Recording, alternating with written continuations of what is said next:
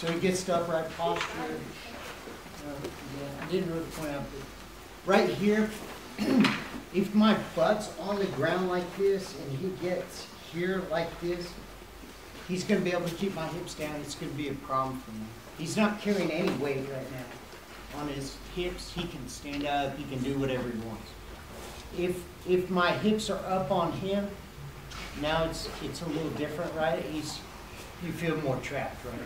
Because my weight is on his hips a little bit. Okay. So I get here, I'm gonna come under, I pull, bring my knees forward, get here. Like I said, you could grab the collar, you could get like a no-gi.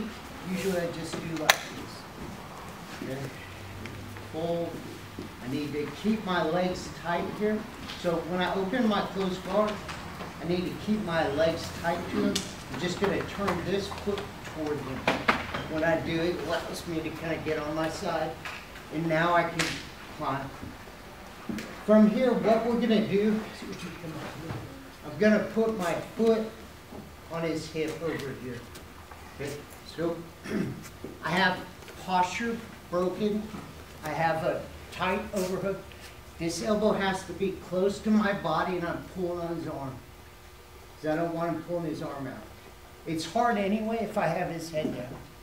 If his head comes up, he can pull his arm out fairly easy. So here, like this, I put my left foot on the hip, my right foot on the hip. My left foot is going to come to my knee here. So I just do like that. Now, I've put him in a position where I can use my legs here. I can start to control that far arm with it. Can keep his posture broken down. Obviously, in like striking, you can't hit me here. Okay. So if this leg, once I get here, if I just drop it down, see I had to keep that leg. If this arm's a little too close to me, I'll use this leg to move it, and then I just feed my other leg there. Okay. And now once I get here, now I've got him separate. He can't get back up because I just stretched his arm over there. Now the overhook comes out, I slide to his wrist. I could go, right into a Kimura would be a good attack option from here. The Omoplata is pretty easy from here as well, but grab like this, so I'm under, and I just keep that forearm tied up, and then if I just pull his elbow this way, and then start to turn toward him. It's going to rotate his shoulder. But he's trapped, like, try to move here, Woody. It's really bad for him. Not for me. So look, so you get to the overhook. You climbed your legs a little bit. Your far leg, you're going to put it on the hip. The heel post on the hip. I keep his posture broken. I keep the overhook. This leg comes here.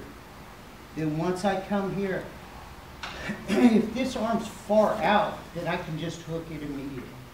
If not, I'll use this leg to stretch it a little bit. Now, since his arms are stretched out like a crucifix, I can release my overhook, slide down to the wrist, and then I've got the Kimura. Okay? So getting to this position is the deal. So when you're here, this makes it hard for him to move around.